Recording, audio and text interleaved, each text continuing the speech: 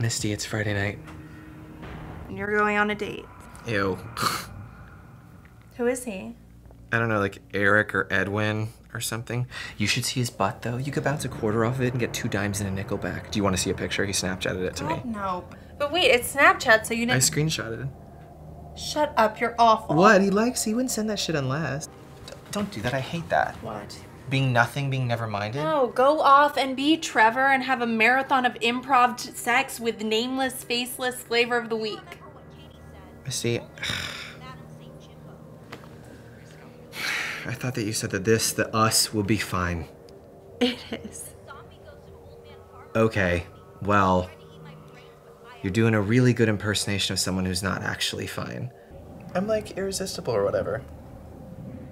Plus, I stopped liking girls in like the Jurassic period. I've heard you say you'd flip for Emma Stone. It's Emma Stone.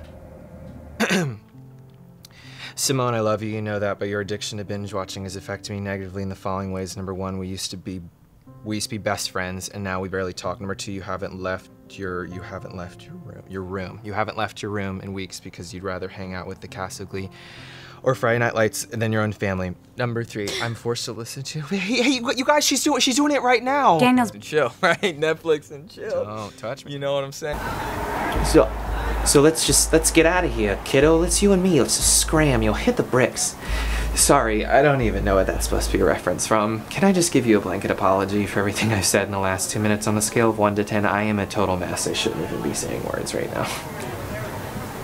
Did Marshall put you up to this? What?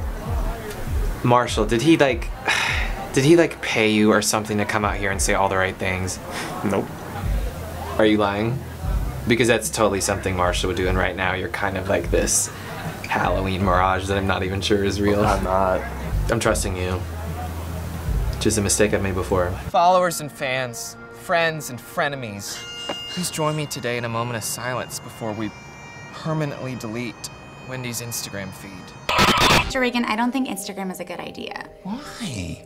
You're old. I need this, please. I'm desperate. Why do you care so much? Yeah, you're old. Because if you're not on social media, you're dead. Are you okay, Mr. Reagan? Yeah, I'm fine. Why? No reason. Okay, bye. Good luck being old.